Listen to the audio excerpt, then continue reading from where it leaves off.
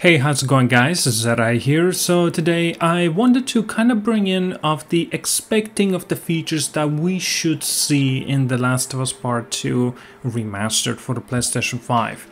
Now this basically is coming sometime soon. We do not know when, perhaps maybe we'll hear something about it from the Game Awards, maybe even earlier.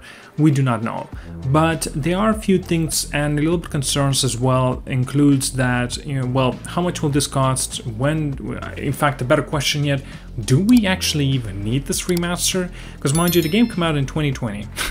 It's just insane to think about it. 3 years ago, and yet we still do not know anything related towards the next project from Naughty Dog, at least in terms of the confirmation, like a proper confirmation of the name and everything like that.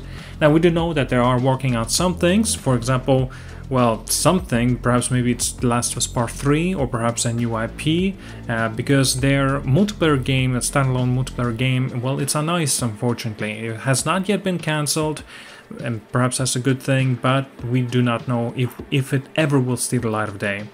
So I want to touch on some of the more or less bullet points regarding what to expect from The Last of Us Part 2. I have a little bit of summarized that a little bit, and typical things, kind of maybe a little bit, well, expecting things that we should definitely see from here as well. Now, I want to straight up say, do not expect something drastic, for example, like an included, like an expansion or DLC with The Last of Us Part 2. You should not expect this. But, for example, features like 4K, VRR support, yes, the PlayStation 5 DualSense support, 3D audio support with the Tempest, it's going to be there, right? Ultra-wide monitor support, assuming, of course, it probably will be, well, on PC only. It's possible we could see it on PlayStation 5 as well. Improved loading times, obviously due to the PlayStation 5, the SSD, weapons and character of the skins, that we can definitely expect to see something in terms of this as well. And perhaps maybe some sort of an improvements and enhancements, or like add-ons towards the photo mode, for the people that care about this sort of stuff as well. New NPC interactions such as that Gustavo Santaolalla, he, well, basically seemingly confirmed that he may be present within this, well, remaster, and you can actually what he said, you'll be able to interact with his in-game model in Jackson to make him play certain tracks out of the request, and when he does so, you can listen to some of his tunes. And then there's obviously going to be a little bit of something, maybe, I don't know, director's commentary. There's definitely going to be new accessibility options, even though The Last of Us Part 2 was already fantastic in terms of the accessibility options. And I assume, of course, we can definitely expect something like a speedrun mode.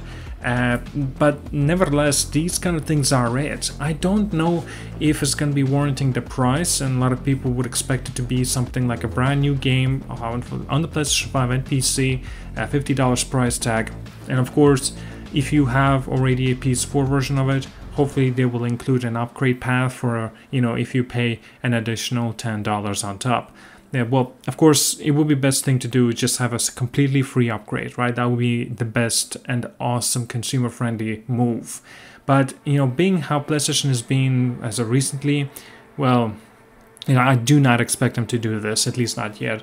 And sort of stuff that I mentioned, that's kind of expected things that we should see in The Last of Us Part 2 Remastered.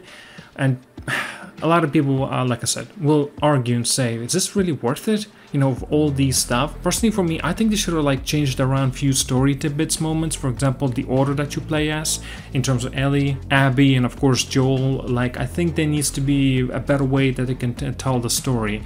But I believe that might be a little bit of quite a big task for them to just simply kind of redevelop and kind of shuffle things around a little bit. Don't remove anything, don't add in new things, because I don't expect them to. It's kind of even really bad to say this because, right, I'm not expecting them to do anything in terms of the add-ons, because, well, after The Last of Us Part 1, being a $70 price tag of a game, completely non-changed things, other than improvement in visuals. That's really was it, if you really think about it. But of course, it was not as scummy as, for example, like Rockstar did it, in terms of the Red Dead Redemption port. That was like a $50 price tag, and yet it was just a simple port. But then after a few months, they finally released the 60 FPS patch, so it's like, oh, finally, it's just actually a better product, like now it is for you to experience and play. Still kind of wondering why the hell did it take so long to do this, include this sort of a patch. But yeah, nevertheless, I am worried that it's just these are all going to be the features that will include for The Last of Us Part 2 Remastered. Personally, I think that they should have done a little bit more with this. Of course, I'm talking about including an additional tidbits of like DLC, sort of a little bit of an expansion or something like that.